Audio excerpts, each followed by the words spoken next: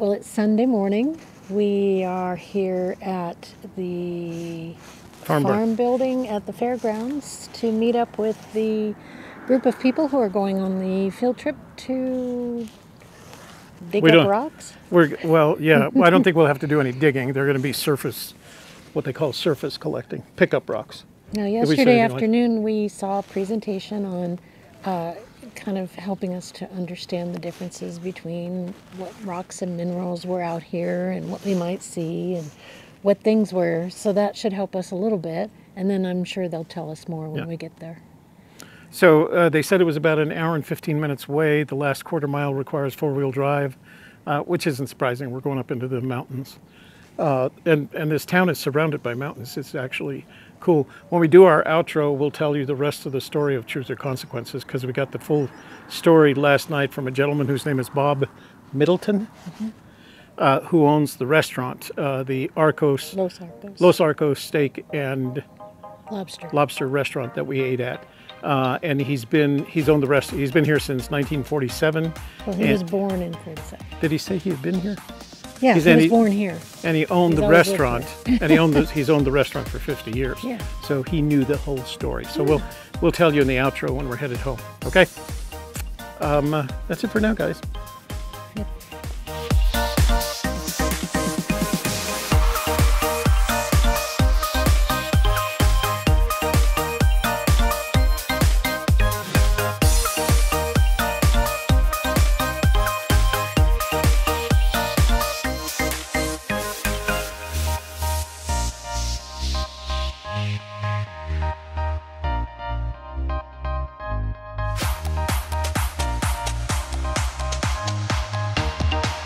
We are driving in a caravan on our field trip. Field trip makes it sound like it's a school trip. We're going to a mining claim that is administered by the club, and there's supposed to be calcite and barite and of course quartz and things like that up there. And he said, you know, the guy in charge of the field trip, Craig, said that pretty much any car can make it to where we're going to park, and then if you wanted to go further up the hill, it gets steep, so you would need four-wheel drive. But he said you can walk that, you don't have to drive to where the very end of the road is, because where they park, he said there's all kinds of minerals and crystals just within steps of where you park. So we're headed up in a caravan, and we'll be there probably about an hour. Yeah, we're going further south. So, as Shelley said, the minerals are we shouldn't have to do any digging. We're not going to be going in any caves or mines or anything like that. They're literally on the ground, so that's good. We would like to get a couple of specimens, maybe some calcite, some barite, if we can find it. You know, if we can leave with 3 or 4 good specimens, I'll be happy. And then they're going to finish up around 2 o'clock, and we're going to head back to Bernalillo and Rio Rancho around that time. So we should get home relatively early. But I wanted Shelley to tell you, so we were at a restaurant last night called Los Arcos Steak and Lobster, and it's been around for 50 years. And the owner kept coming up and talking to us. His name is Bob Middleton. He's a very genteel gentleman. I mean, he was just a great guy. Anyway, Shelley asked him to tell us the story of Truth or Consequences, and it was completely different from the one that I had heard. So tell him a story. Well, it was a radio show with Ralph Edwards, and then they came out the first year, that's what I heard anyway, that they came out in 1950? 1950. 1950. They said if you change the name of your town to Truth or Consequences, they would come out and do the show in your town. And it wasn't just a one-time thing. They kept coming out year after year after year with celebrities and making a big, you know, to-do out of it. In fact, they have a park in town called Ralph Edwards Park. There's, you know, it's kind of grown up in that way. And so he said that Ralph Edwards came back every year for 50 years, that he kept his side of the deal, and that once they made the transition to TV and Bob Barker, they still kept coming back. And it wasn't just him and his TV crew. It was him. He'd bring celebrities with him, and they would make a big deal. They'd have a parade every year. I mean, it was a big thing when Ralph Edwards and Bob Barker used to show up. So it was a pretty good story. It was very different. The story I heard from my mother was all based on the Bob Barker, and I'm guessing that at some point in her life, you know, she and her friends made the trip down here to Truth or Consequences to see all the celebrities, which is where maybe she met Perry Como too. Maybe so. Yeah. So anyway, we're on our way. We got some footage up there, or we're going to get some footage up there. We got permission to launch the drone, so we'll have some drone footage of it for you. So it should be a lot of fun. Yep, looking forward to it.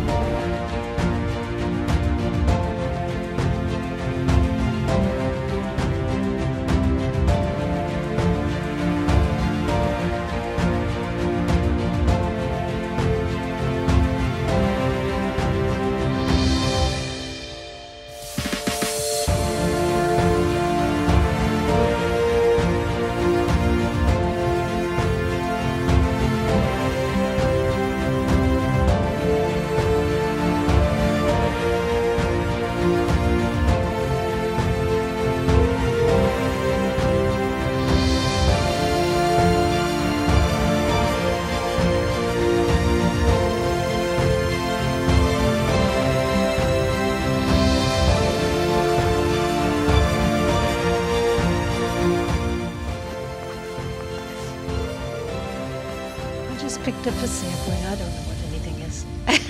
Around the corner there, I found some nice pieces of fluorite yesterday. I'll do this without covering up my microphone too. So Shelley is talking to one of the folks from the club that brought us up here, and he's been helping us identify what she's collecting.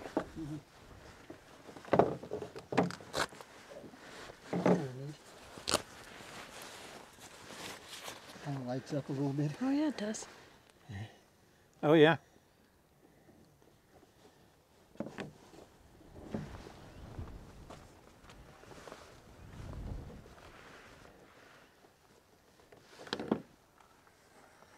Yeah, I got this light. I had another UV light that wasn't nearly as good, nearly as powerful as this one.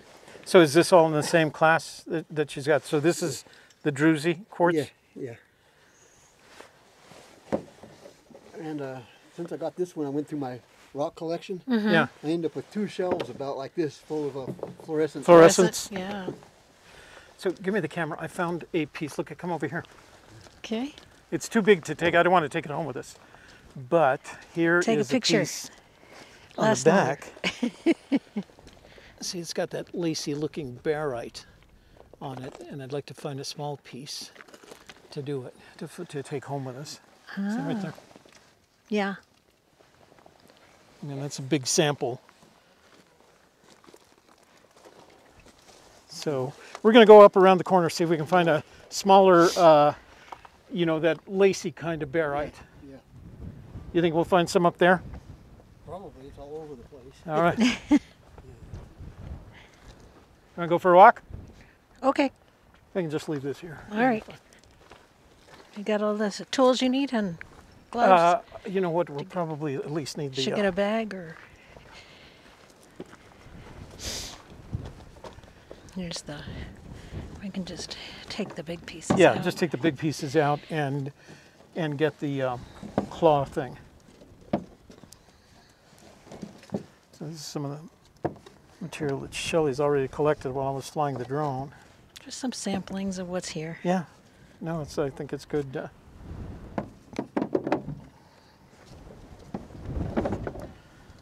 So there's a little piece of jasper with a... Oh, that's really pretty. Look at that. There's a little bit of barite there. So one's real orangey. That's iron. That's from the iron. So it's got some crystals. This one's all blue.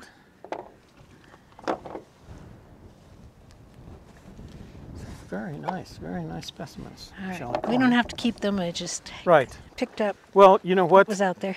We can make a decision when we get back to my place. If we don't like them, we can just add them to my xeriscape in the backyard or front yard. I suppose we could.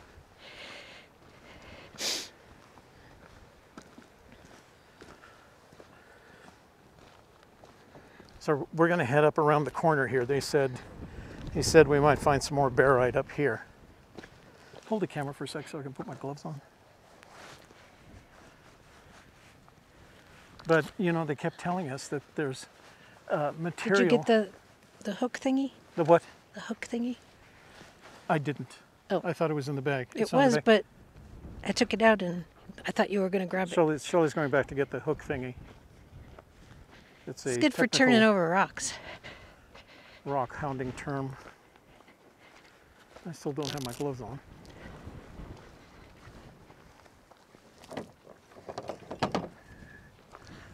So lots of folks up here came with the caravan.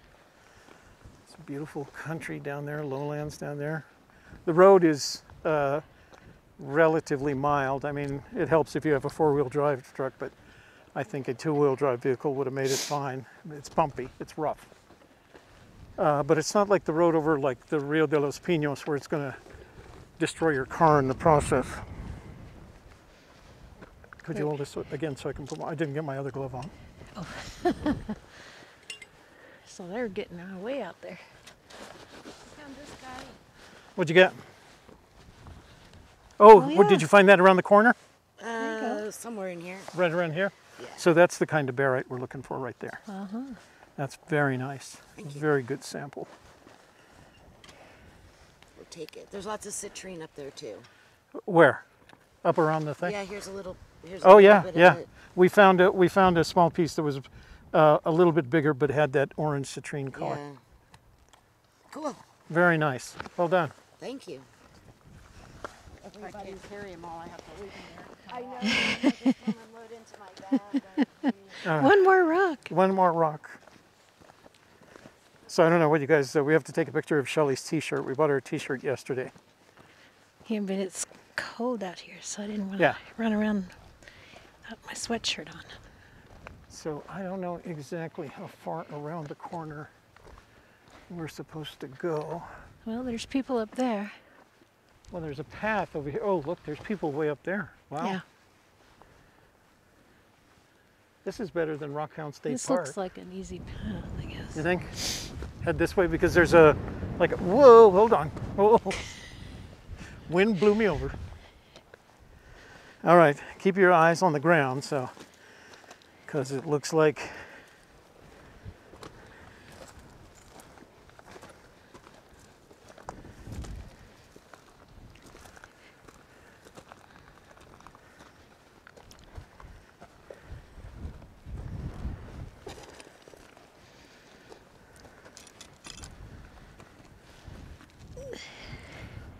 Sparkly.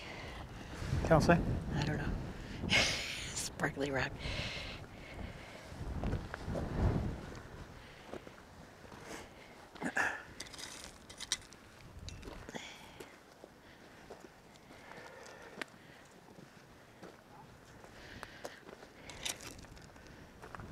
It's purple.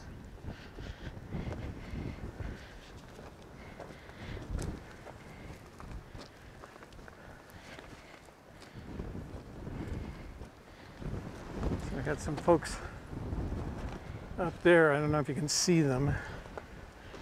They're not far away from us, but the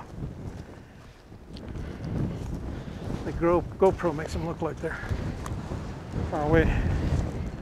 We have some other folks in here digging. I just walked into a bush that kept me from.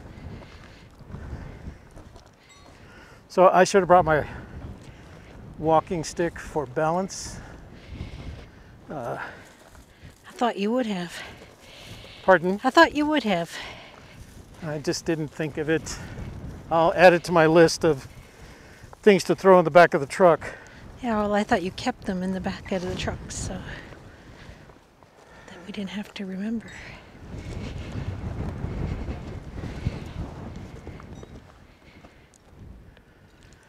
So you find these places that look like they were just pushed up by a...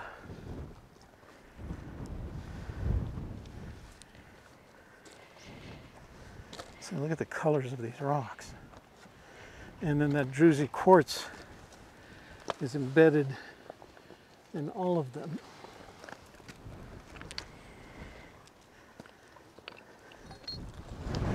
Oh, there we go. There's a nice little sample there. Ooh.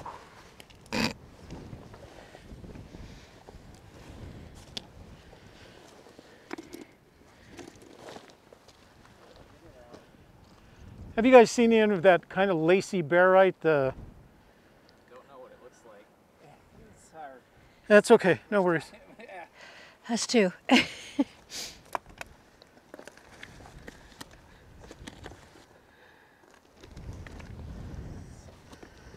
there's lots of it here. There's going to be some in here. I feel like we're going to have to dig for it.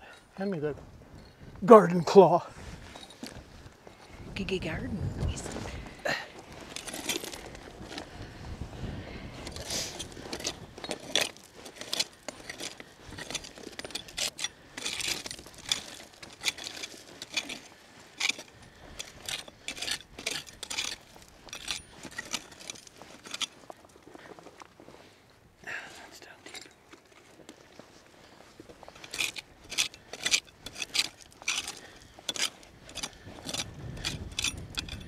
Now that's buried deep inside the bag.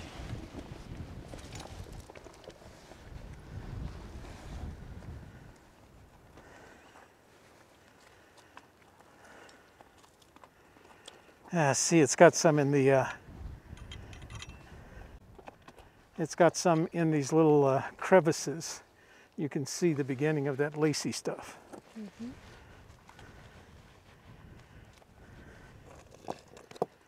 That's a good specimen there. Let's keep that one. Trick or treat. So we're we're close.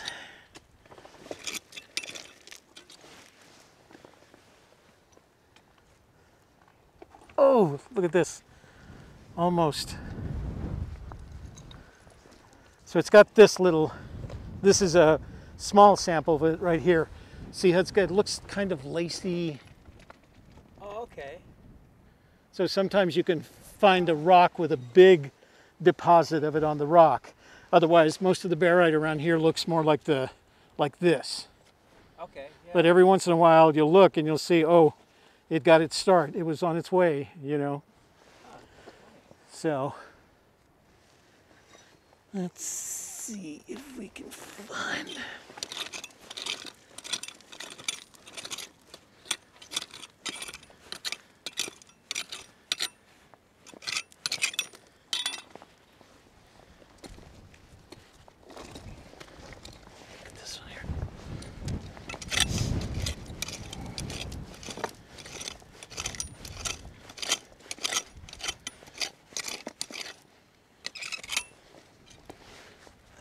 That's it.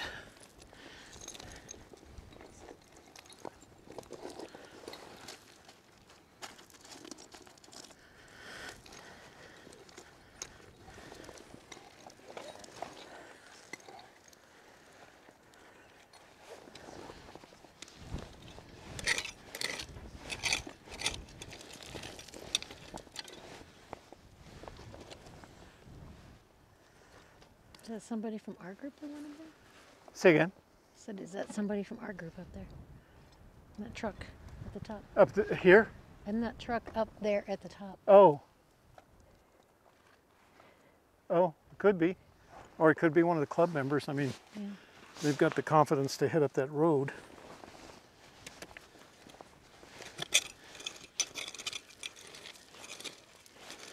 All right, let me see the camera. So it's so when you find this stuff, it is barite, but every once in a while, see right here, that's where it starts growing the lacy part. Okay. It's just right, it's the same mineral. but it comes out two ways, and there's something that it interacts with that causes it to start looking for that. And if you see the specimens down there at the show, they have beautiful, they look like brains. They have these big specimens, and you can find them up here. I mean, they are up here. All right, well, I think that's as close as I'm going to get to it today, but let's go see if we can find some, the orange one. Orange?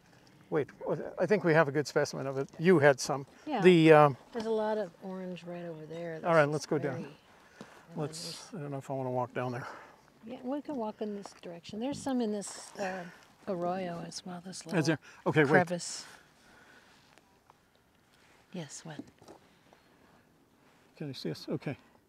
All right, guys, we're going to go look for a couple of other specimens while we're up here, but that's what this is all about. This is the equivalent of rock hounding. We had the benefit of being on a mining claim that is hosted by the Gem and Mineral Club, and we were very grateful. It cost us $5 to come up here, and we've already found a lot of specimens that we wouldn't find any place in our area, so we're good to see that. There's a couple of other pieces that we want to look for, and I need both hands to make sure that I don't fall on my face or my butt. So, but thanks for watching. Anything? Yep, we don't want to fall down, so that's enough. Okay, all right.